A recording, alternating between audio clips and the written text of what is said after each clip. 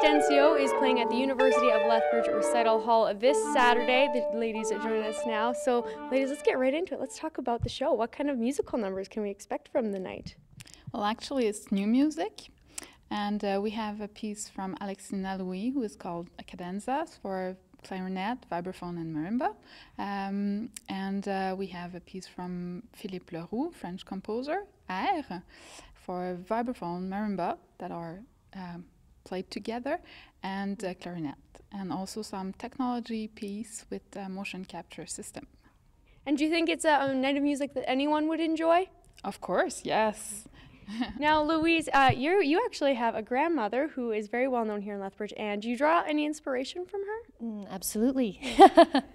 That's actually a very big question, because the link that I have with my grandmother is very, very much about music. And I think I have learned how to do what I do very much from having watched her do it from, the time I was born, basically.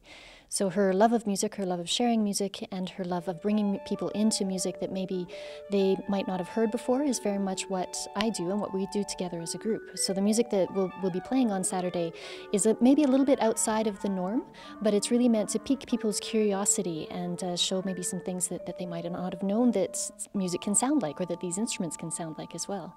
That sounds really special. And when you come and perform at universities, do you ever have any advice for students that are learning techniques and tricks and will one day go into the world and be performing? What advice would you give them? I would say just really get a great solid foundation from the school, of course, but make sure that you're doing stuff that you love, because it's the stuff that you love that will end up being the thing that will make you unique later. So when I was a student, I was, had midnight recording sessions with composers until 3 in the morning, playing new music and figuring out, okay, this works well, that doesn't work well, how do we do this? And playing new music is now a huge part of my professional life. So I would just say, go for whatever it is you love, and you never really quite know where something will lead, but it will definitely take you somewhere interesting. Absolutely. That is great advice. Thank you so much, Louise Barra, for joining us. That is In Extensio performing at the University of Lethbridge Recital Hall. This Saturday show starts at 8.